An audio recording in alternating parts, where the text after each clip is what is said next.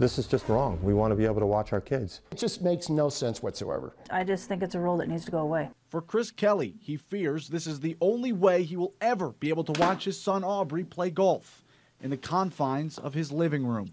Only because of this single line in the Montana High School Association rulebook that reads, "No spectators or fans are allowed on the course except for certain locations as designated by the tournament manager and club professional."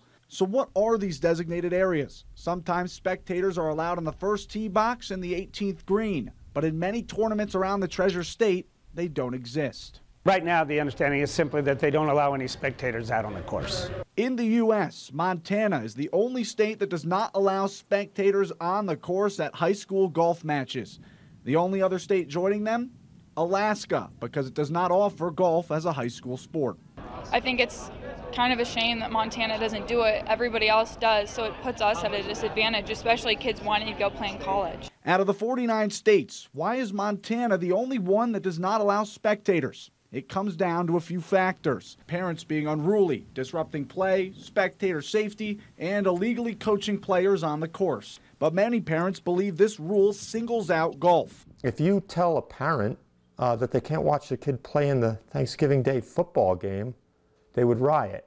I can go to a softball game and I can sit right behind the pitcher and I can make hand signals. I can yell out names. I can do the same thing on a softball field. You know, that might affect that kid. But the parents are able to sit at all the softball games. Football games, we can yell as loud as we want. We could yell when the guy's making a pass or a catch. And many golfers feel the same way. I would really appreciate my mom and dad watching me to hit those fantastic shots and share my joy and excitement. But that's not how it is across the board. There's a Riggs Johnson out there who probably has no problem with the whole gallery following him. You have a lot of other kids that maybe not quite be as talented as others that are, as I mentioned earlier, awful happy to get away from 1 and 10 so that they can get on the course and enjoy without having, somebody watching them all the time. But the MHSA says it's easy to keep those spectators in check because other sports are played in smaller venues. But golf courses are thousands of yards long and present a different challenge. From an administrative standpoint, it would be a challenge to hire additional marshals to be able to manage the huge area that goes along with the golf course. But James Greenbaum, who has been a lawyer for over 30 years in Montana and New York, says that it is no excuse for the MHSA member schools to vote no on repealing this rule.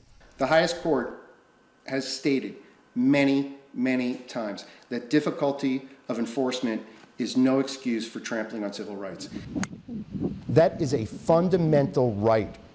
A fundamental right for a parent to bond with their child and encourage them in something as innocent as a sporting event? How could you deny a parent that right? A repeal of the rule was brought up in the athletic director meeting over the summer, but it was struck down yet again. And in an email sent by Livingston Athletic Director Regina Wood, she said that it received virtually no support. For now, spectators are still barred from the course, but they don't need the Constitution. They only want one thing. We're not trying to take down the Montana High School Association. We don't care about the politics. We just want to be able to watch our kids. On special assignment in Bozeman, Nick Petroccioni, MTN Sports.